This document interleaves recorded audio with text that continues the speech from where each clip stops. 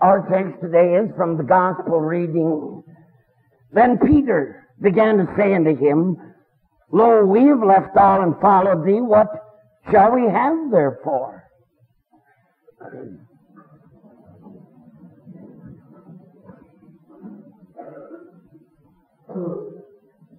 We had only been married a couple of weeks. My wife was out in the kitchen, dressed in that frilly stuff you have on a honeymoon, making breakfast for the two of us, when I answered a knock at the front door. There stood an Indian on his way back to Oklahoma with his family, he said, pointing to a rusted old Buick parked out front. And could he have something to eat? Hey, honey, do you mind if we have company for breakfast? Why, no, dear. Invite him right in. And I can still see the expression on her face as they trooped into the kitchen. And she's counting them. 1 little, 2 little, 3 little Indians, 4. 10 of them! Just like the nursery rhyme. And the baby was cradled in a cardboard box. Well, they weren't kidding about being hungry. They ate just about everything in the house that there was to eat. And when he's leaving, he says, I'm running on empty. Could you give me a tank of gas? I'll pay you back. And of course, he never did. Do you have any idea how many times that breakfast has come back to me? For I've had 10 little Indians and more sitting around my table. The poor cannot pay you back. How can they? But God always does. According to His promise, He that is kind to the poor lendeth to the Lord, and the Lord shall repay him for all that he has done. That incident from long ago came to mind when I hear Simon asking in the text, Lord, we have followed all, left all to follow you. What are we going to get out of it? You've got to hand it to this likable fellow human being. He wore his heart on his sleeve. You never had to wonder what Simon was thinking, because he'd tell you. No mind games, no pretenses. What you see is what you get. If he had a problem with forgiveness, he said so. How many times shall my brother sin against me and I forgive him? 7 times? And if he didn't want to go fishing the wrong time of day in the wrong part of the lake, he said that too. His emotions were as changeable and stormy as the Sea of Galilee where he came from. One minute, he's walking on the water to Jesus. The next minute, he's sinking beneath the waves. 1 second, Jesus praises him for his magnificent confession. 10 seconds later, Jesus has to scold him. Get thee behind me, Satan. And now we hear him asking, Lord, we've left everything to follow you. What will we get out of that?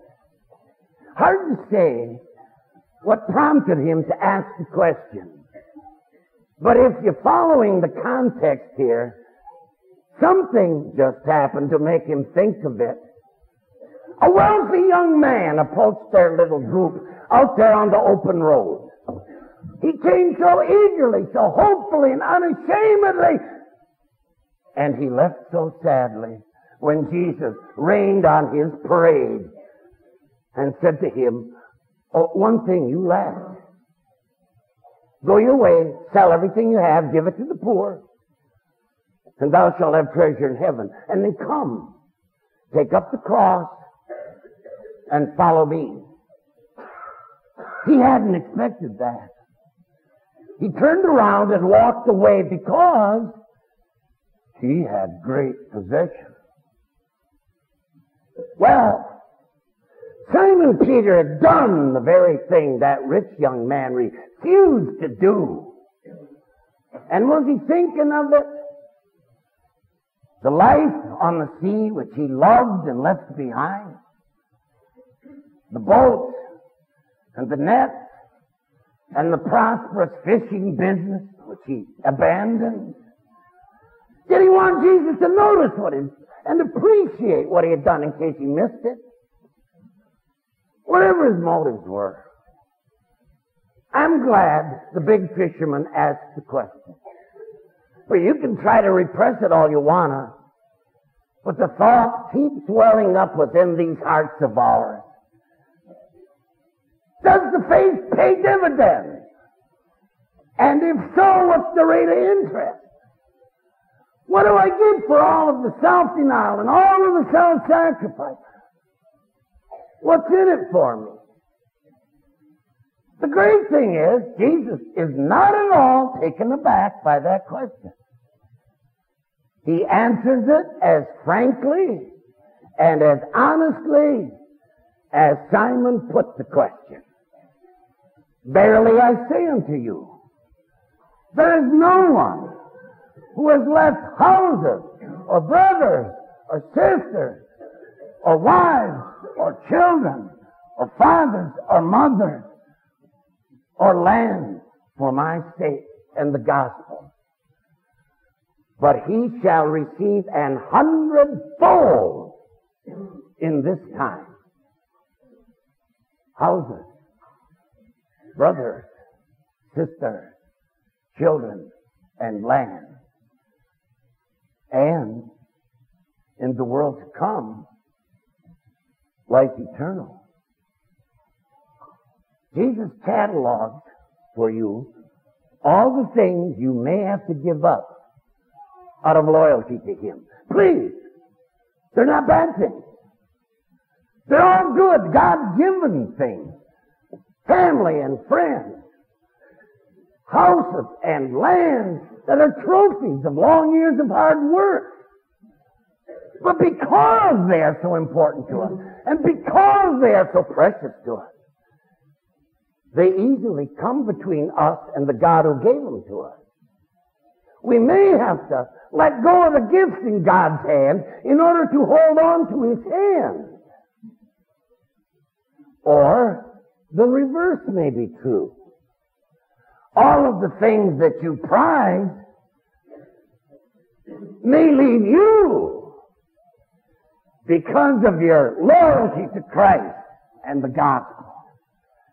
They may abandon you because of principles you will not compromise and standards which you will not lower. You may find the old circle has now ostracized you, shut you out, counted you as a maverick and a misfit. Jesus ought to know what he's talking about. His own family did not believe in him. The townsfolk of Nazareth renounced him. The people of Gadara told him to get out and stay out. Capernaum grew weary of him.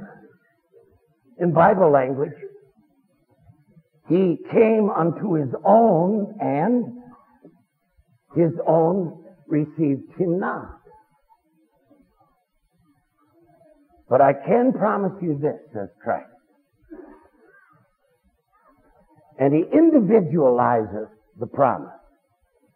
Everyone, without exception, rich and poor, young and old, male and female, each one, whoever and wherever they lose anything for my sake and the gospel, they shall regain it in this world and recover every loss they've ever suffered.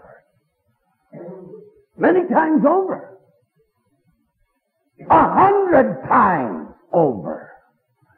Jesus is not saying that if you lose a husband, you get 100 more husbands. Who would even want such a thing? But he is saying that there are reimbursements that will outweigh whatever sacrifice you've paid, whatever loss you've suffered.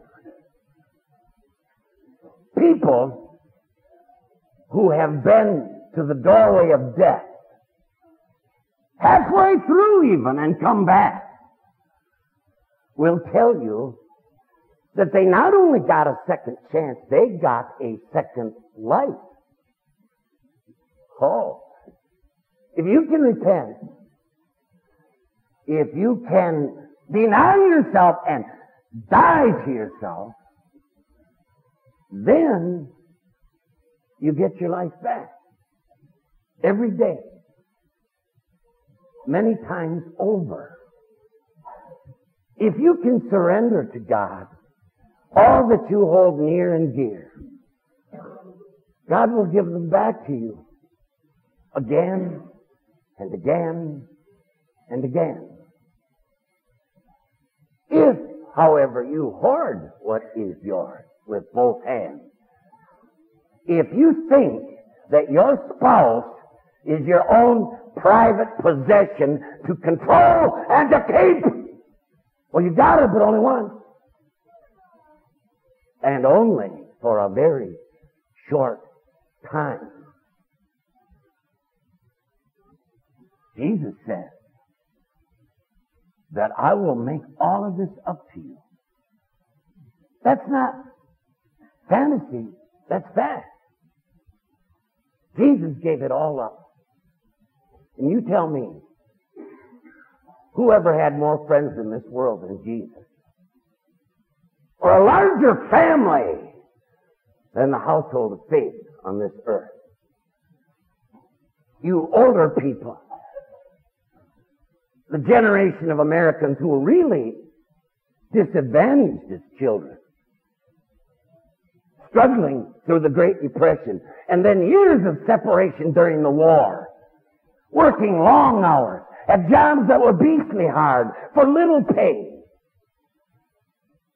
You learned something that all the prosperity of the world could never teach you.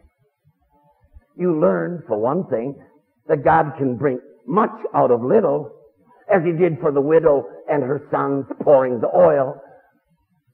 But you also learned that there are values in this world that you cannot put a price tag on.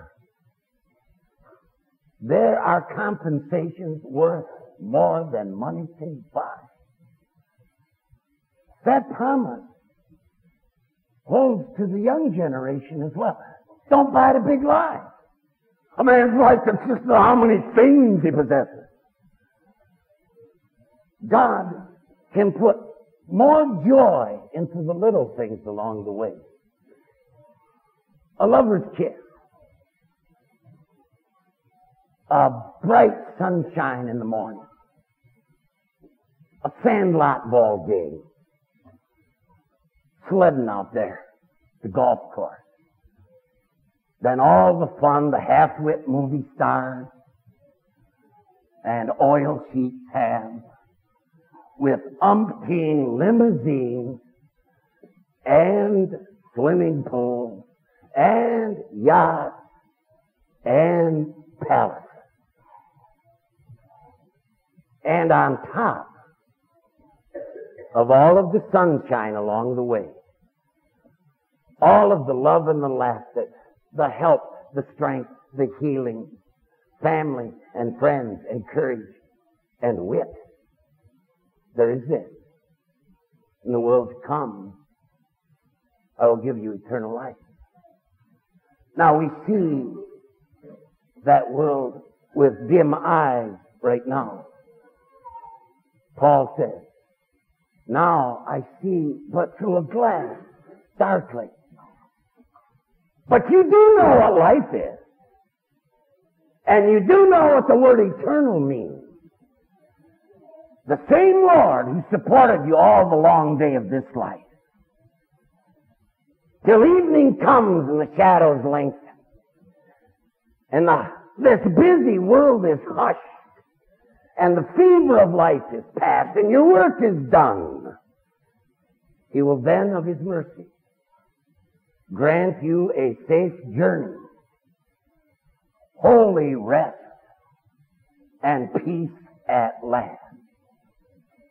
But it's all a byproduct. It all flows out of your love for the Lord and allegiance to the gospel. See, it's never automatic. It's never mechanical. That's why Jesus says, be careful, because many that are first now are going to be last. And many who are last now are going to be first. The rich young ruler had every advantage. The adoring world at his feet. And blew it. Whereas, homespun Simon Peter has his name emblazoned in the book of life. Judas traveled 3 years in Christ's company, and he lost it. Whereas the doors of paradise were flung open for that penitent thief on the cross. See, it's kind of like the guy who marries the boss's daughter. His job is safe, and he knows it. And that smug attitude carries over into his attitude toward his co-worker. Careless, condescending, snobbish. Our standing in this world can affect our standing with God. Many people love me, so why should I care about the love of God for me in Christ? I am warm and well fed. Why ever should I hunger and thirst for righteousness from above? I have a home with every creature comfort. Whatever would I do with heavenly mansions in the hereafter? We need that warning. God knows we need it. But do not let it obscure the promise. You will receive 100-fold in this time and in the world to come. Life everlasting. Amen.